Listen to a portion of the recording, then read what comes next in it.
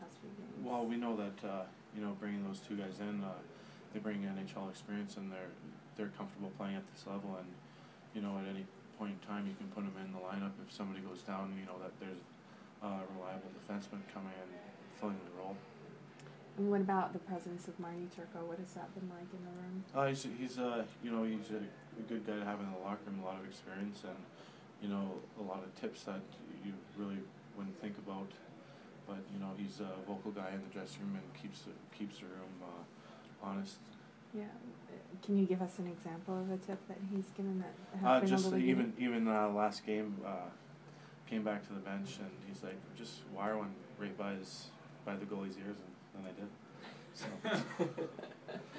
Yeah. How closely the season? Obviously, it's busy during the season, but how closely have you followed the news of Sidney Crosby? What's been going on? I know that he's about to return, yeah. Maybe against us. It's good to see. He's a good player. He's a good thing for the game, for our game, and to see him come back, it'll be exciting for everybody. You guys have been in that position where a star player comes back from injury.